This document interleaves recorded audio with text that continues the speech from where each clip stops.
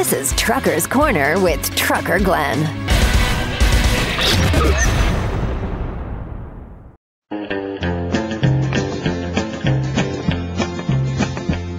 Well, I asked an old truck driver about life out on the road, if he does a lot of singing when he's bringing in his load, if there's a pretty waitress crying for him every 100 miles, if he gets a lot of loving, if he has a lot of smiles. And I asked him if those trucking songs tell about a life like his. He said, if you want to know the truth about it, here's the way it is.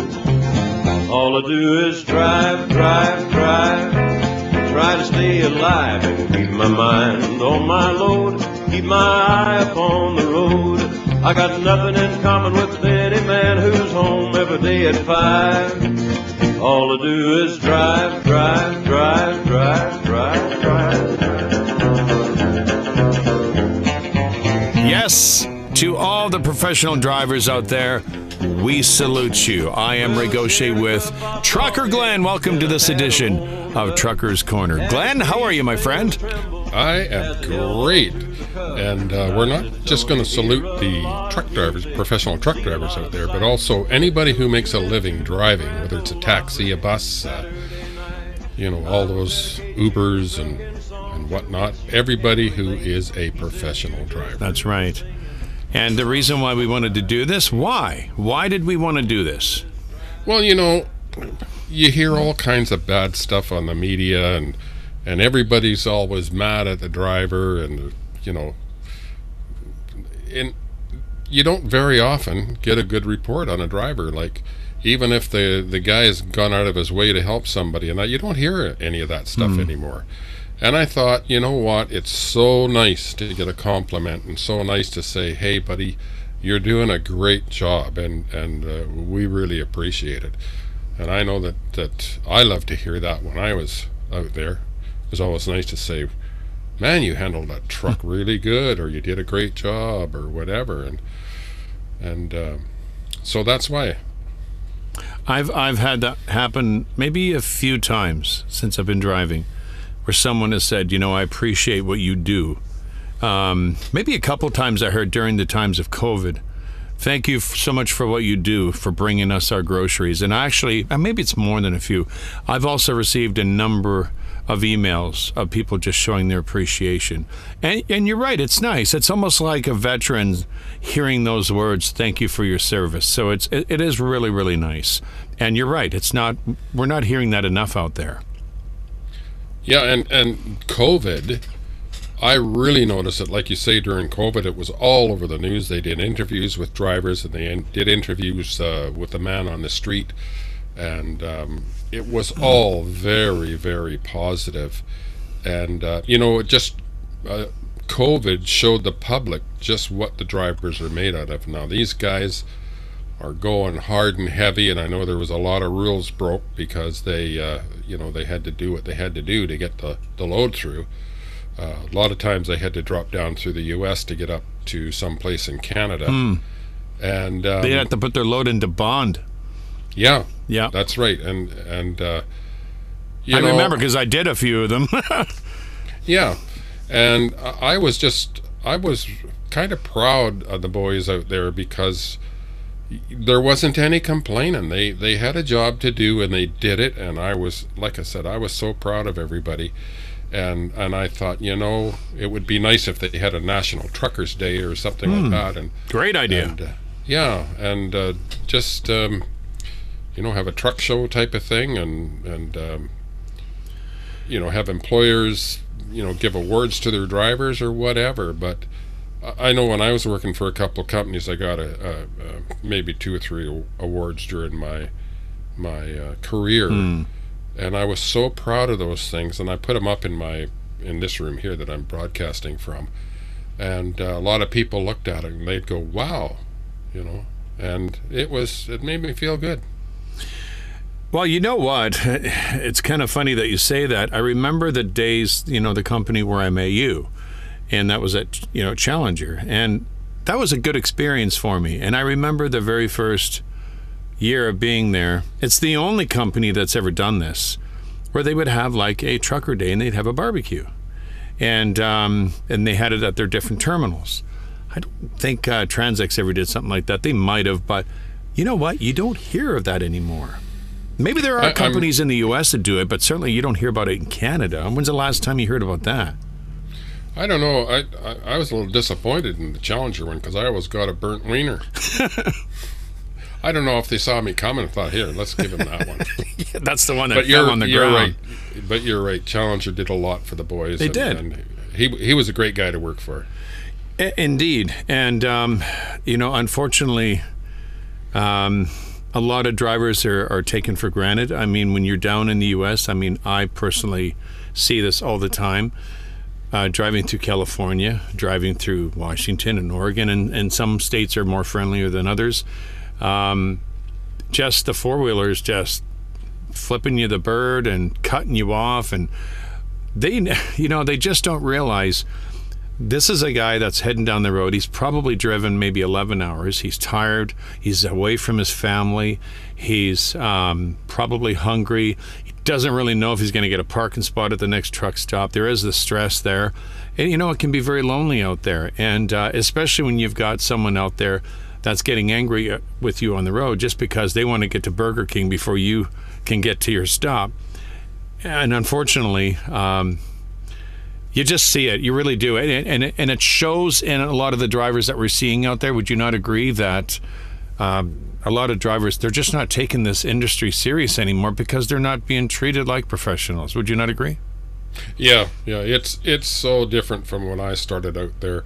I would have some people buy me dinner because I let them through a snowstorm. They just followed the truck or through a really bad fog. Yeah. And they were so grateful. They bought me dinner. I had that happen a couple of times. But, the public doesn't realize, too, the responsibility that goes along with this. Everybody says, oh, yeah, you drive a truck. But you might have sometimes you'll get those tricky loads where you got to really slow down for the corners, or you got to really slow down for the hills, going down them, that is. And sometimes it takes a lot of work, and you go through a lot of stress to get these loads through. Everybody's on your butt. I think we talked about that last time. And get the load there and do it legal type thing. And a lot of times it's just I think that driving is one of the biggest stressed orientated jobs that there is right now. Would you not agree that, I guess, maybe other people out there should, watch something or documentary or anything just to see exactly what the driver goes through every day? I'd like to see the average person drive 11 hours and see how many naps they're going to require. It is a skill. It really is. You have to train your body to be out there and drive. I remember the first time I started driving. It was 5 hours, and I needed a nap. It was crazy. I'm like, how do people adjust to this? But you know what? You do. But it is very, very, it is very stressful on the body, on the brain, on the mind, on the family. And unfortunately, that's why we're doing this video. A lot of drivers just aren't appreciated out there.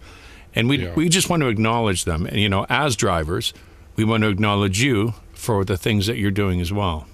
Yeah. I had a friend of mine phone just after watching. First time she'd ever seen the show Highway Through Hell. And it just so happens that there was a lot of wrecks that particular episode. And she said, how much of that is made up? Is they make it like Hollywood? And I said, absolutely none of it. She said, I had absolutely no idea what you guys went through in the wintertime, especially going up all those mountain passes. And she said, man, I have more respect for you guys now. And well, she said for me. But she said she couldn't believe what she was watching. And I said, well, that's exactly how it happens, and they don't doctor it up. That's the way it is. And there's probably a lot of people that don't know what we go through. They see the chrome and the twin stacks and the air horn and the Jake brake, and they think it's really cool, but it's a lot more than that. Definitely. I mean, just think about the different seasons we go through, right? We go through ridiculous heat conditions in the summertime, especially down south, Arizona, California. And there are times when these good old trucks like to shut down the air conditioning unit, and now you're driving in ridiculous heat of 115 Fahrenheit, and you got the Mexican air conditioning going. The windows are rolled down, and that ain't really helping the situation. So ridiculous amounts of heat. You got to try to sleep in that. You've got all these noisy trucks at truck stops you got to attend to. And then, of course, we move into winter where now everyone's freezing and you're dealing with freezing conditions and everything. It is a real challenge, which makes me wonder why. Why did you get out of it, man? I thought you just loved all that craziness. Oh, I did. I loved all of it. But seriously, I did love it. You can't be in it for 51 years and not love it. That's right. But, yeah, it's... I don't know any other profession that's like this, Ray. I mean, even a brain surgeon, he'll have a week's worth of sleep before he goes in to do an operation. I asked one guy one time, I said, how about if your company called you up and said, okay, we need you in to do some paperwork, but it's going to take you 4 days.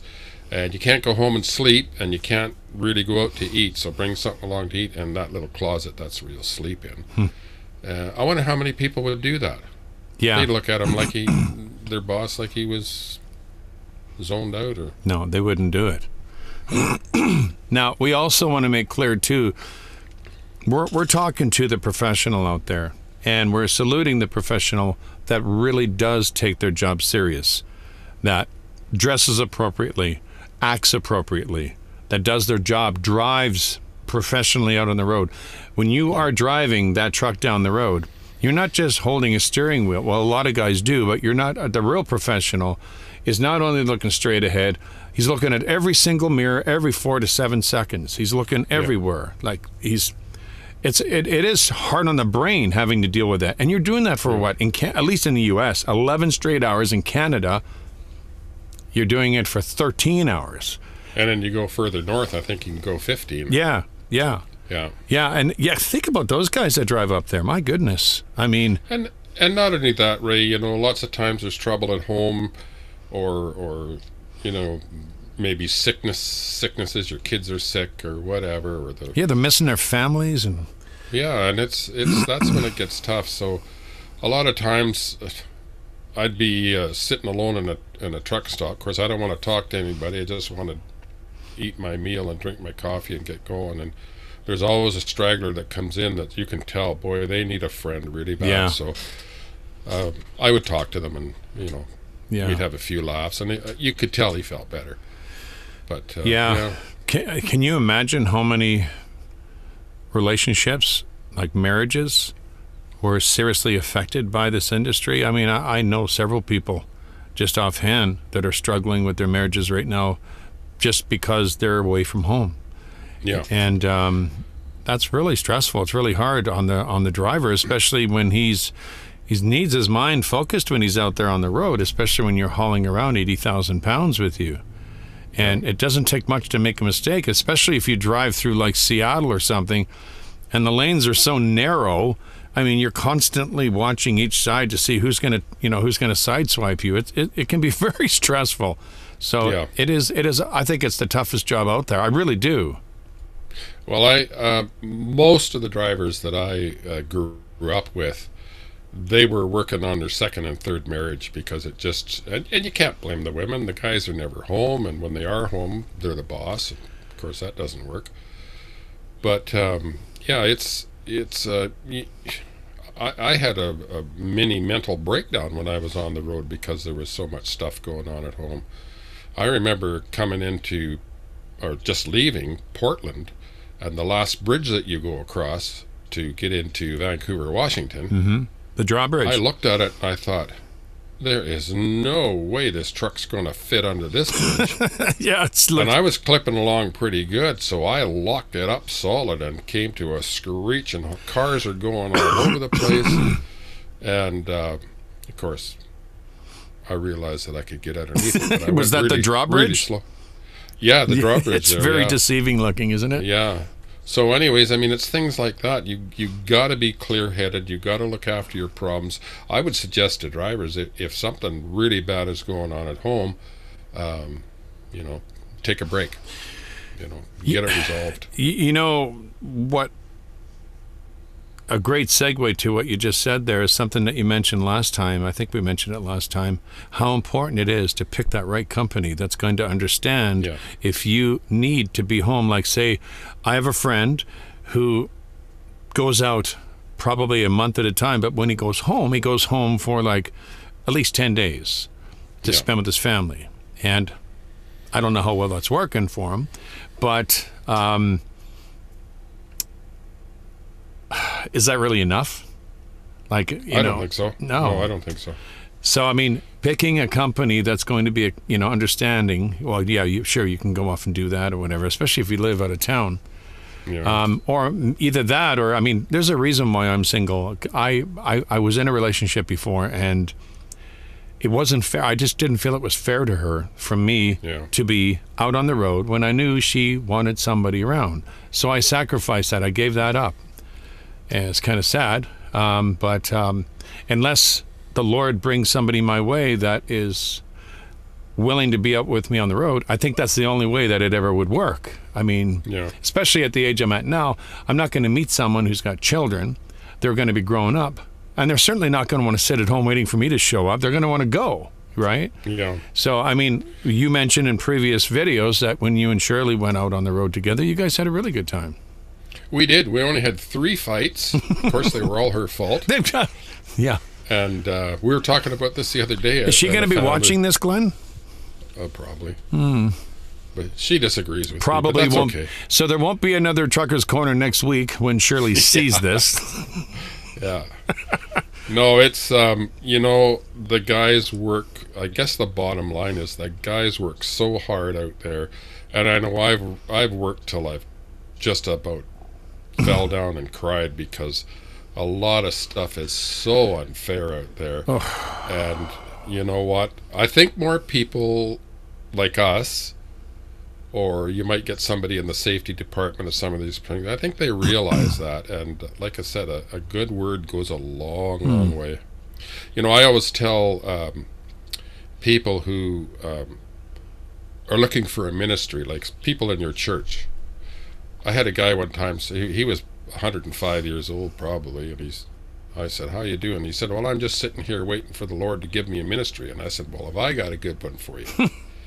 Phone a driver, adopt a driver. And I'd love to see this happen, where people just about everybody knows a driver. Phone them once a week or twice a week, or when they're in town, invite them out for dinner, or buy a little present for them, or do whatever, just something to show your appreciation for all that they do out there. And I'll tell you what, it makes a difference. You know what? It's really sad that it takes a pandemic for that to happen, because during COVID, that did happen to me one time. I was in, where was I? I think I was in Calgary at the truck stop there, the one on the south end. There was a lady that was going throughout the parking lot with her little daughter, and she was handing out little bags of cookies to all the drivers to show her appreciation. And she had a little card, I still have it, that said, "Thank you for what you do." And that really touched my heart, especially when that little girl gave me that bag of cookies. I gave her a hug and I said, "Thank you so much," and I let her blow the horn. I'll tell you, one time I was really feeling bad, getting depressed, and because I was out there for over 3 weeks at the time. And I thought, how come nobody, I during one of my prayers, and I said, "Lord, how come nobody ever calls me? I make the effort to call everybody, make sure I stay in touch, blah, blah. You do the same thing probably." And it wasn't 2 minutes later, and the phone rang, and it was one of my friends. And I was so glad to get that phone call. And of course we talked about, everything from soup to nuts, but I guess we talked for about a half an hour, and when that phone call was finished, man, I could have drove for another 10 hours. I felt so good. Yeah. And so anybody listening out there who's not a driver, adopt one. And maybe you can put something on your website that I'll link to, where drivers can put their name in there and say, "Hey, I'd like to be adopted." Well, they can even get as much as, they can get involved with local truck stops in their area. Yeah, that's true. Right? Yeah. And they can do that. Yeah. You see that throughout the U.S. and some places in Canada where they'll have a little chapel. And those are nice, but most of the time they're vacant. There isn't even a chaplain there. So that's kind of sad. One thing I wanted to mention, Glenn, before we wrap it up, just so people could recognize and acknowledge that it's not just driving out there that is stressful on the driver, but just and I know you have a lot to say about this, the amount of waiting that we do when we're out there at the shippers, the receivers, sitting in a border lineup for days. For days we can be doing. Yeah.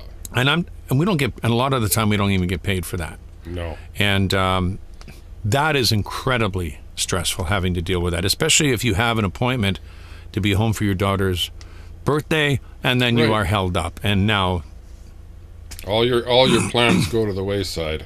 Yeah, I mean, the waiting, I don't know what the waiting was like when you were driving. Probably not much different, but nothing's changed. In the early days, you got paid for everything. You got paid for meals, waiting. That's the difference. But later on, you're just expected to do it. I went for a job interview one time, and the guy, this is way back when, he said, "You're going to make 50 cents a mile." Now, that was pretty good money. I said, "Okay, how much sitting is involved? Because you can offer me $10 a mile, but if I'm going to be sitting for 3/4 of the month or the week or whatever, that boils down to maybe 50, like minimal amount of money by the time you figure it all out, because you're still there, you're still with your truck, and But I don't know why. I guess because the margin is so skinny in this industry that they need to do everything they can do to make a buck, I guess. But so I would say that every one of you that is viewing, even the non-drivers, everybody knows a truck driver. Everybody knows a truck driver. And if you don't know one, well, like I said before, interact with the truck stop and do something. But let a driver know that you appreciate what they do. That goes such a long way. I remember what it did for me, and it just makes me think, wow, people are appreciating what we're doing here. Yeah. Because I can't even imagine, just in the last 2 or 3 years, how much food I brought up from the U.S. into Canada. Yeah. You could probably fill an entire warehouse. It's just an insane amount. And that's just me. And I can only imagine how much food you brought to wherever you were going, or from the U.S., or I don't know if you were predominantly in Canada. You did drive the U.S. quite a bit too, didn't you? Oh, yeah. Yeah.